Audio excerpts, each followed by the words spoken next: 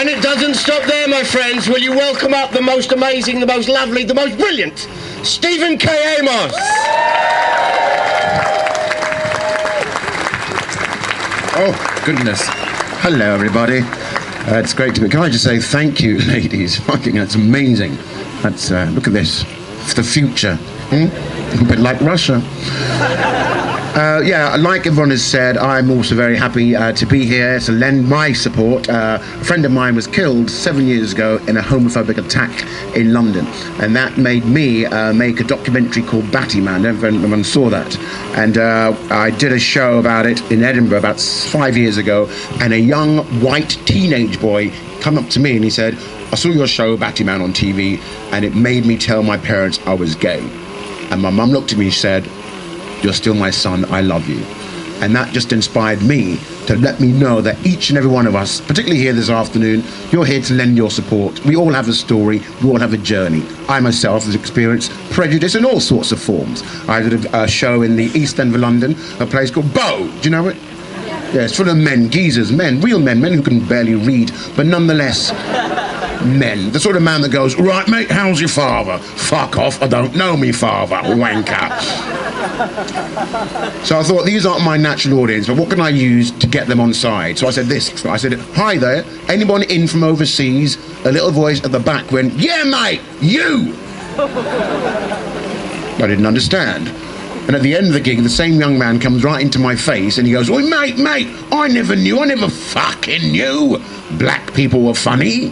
I know, and I said, well, some of us ride bikes, have been known to ski, work with rudimentary tools. He didn't know what I meant. So I think I'm winning. And that's the beautiful thing about coming to Edinburgh for the festival, right? Even the Lord is on our side. This is a rainy fucking city, not one drop. Damn you, Russia!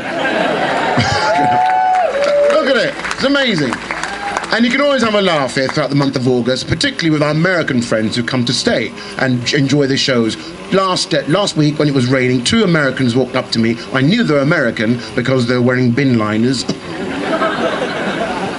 One of them says to me, excuse me, sir, up there in the distance, is that Edinburgh Castle? Is that the castle?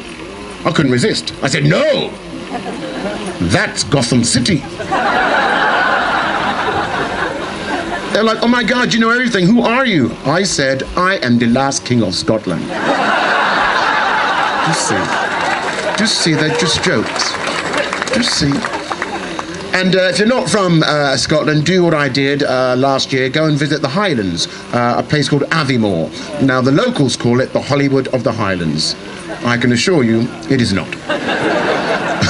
One light bulb does not Hollywood make. And there's no real diversity up there either. There are no ethnic minorities, there are no Ouijas, there are no women.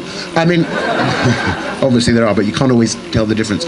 And I said to the lady organising the show, I said, excuse me, are there any black people here in Aviemore? She was like, oh, aye!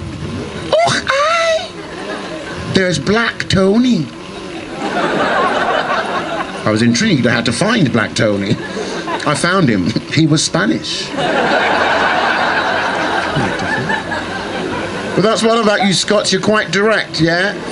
You're so direct. I was in a fish and chip shop last night. I said, excuse me, love, is that cod or haddock? She looked me in the eye, she went, fish! You can't argue with that, can you? When I was at fish and chip down south in Plymouth on a gig, I said, do you have any tartar sauce with that? The guy looked back at me quizzically and said, no, but we've got lilt. The totally tropical taste. But I, for one, and anybody here who feels they were or minority or being judged, what you never ever should have to have any reason to look over your shoulder. Be honest with who you are. And that's why I can't bear hypocrisy, right? Top of this year, the Archbishop of St Andrews and Edinburgh Keith O'Brien, yes? Very vocal opponent of same-sex marriage and abortion, etc. Very vocal about it. Then somebody made serious allegations against him. He issued a statement saying, I will fight these allegations vigorously.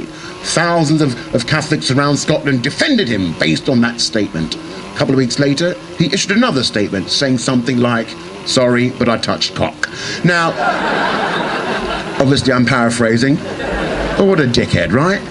I don't ever want to be judged, right? My first early gig, the audience didn't like me at all. I got nothing, so I got very, very drunk. At staggering home about 10 o'clock at night, in the distance, I saw a little old lady. And folks, as she clocked me, she clutched her handbag thus. Yes, something inside me died, folks. So I went over to the little old lady, and I took that handbag. If you expect fear, I will bring you fear.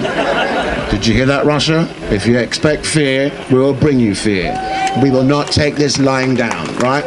And can I just personally add another big thank you to each and every one of you, and to the wonderful, the most amazing man I know, Mark Thomas, for making this fucking happen. Thank you.